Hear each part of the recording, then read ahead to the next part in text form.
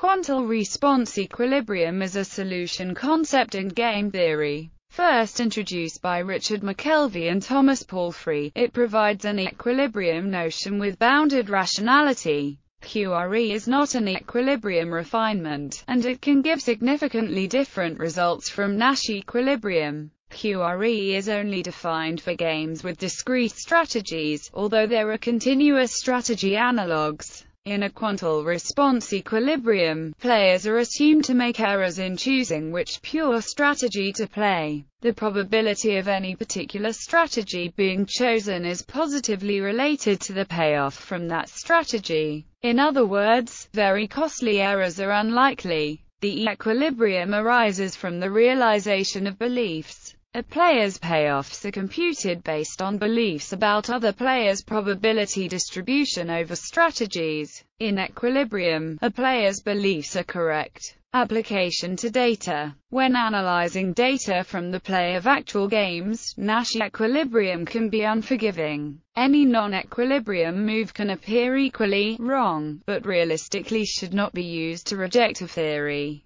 QRE allows every strategy to be played with non-zero probability, and so any data is possible. Logit equilibrium. By far the most common specification for QRE is logit equilibrium. In a logit equilibrium, players' strategies are chosen according to the probability distribution. Is the probability of player I choosing strategy J? Is the expected utility to player I of choosing strategy J given other players are playing according to the probability distribution? Of particular interest in the logit model is the non-negative parameter lambda. Lambda can be thought of as the rationality parameter. As lambda 0, players become completely irrational, and play each strategy with equal probability. As lambda infinity, players become perfectly rational, and play approaches a Nash equilibrium. For dynamic games, McKelvey and Palfrey defined agent quantal response equilibrium. AQRE is somewhat analogous to sub-game perfection. In an AQRE, each player plays with some error as in QRE. At a given decision node,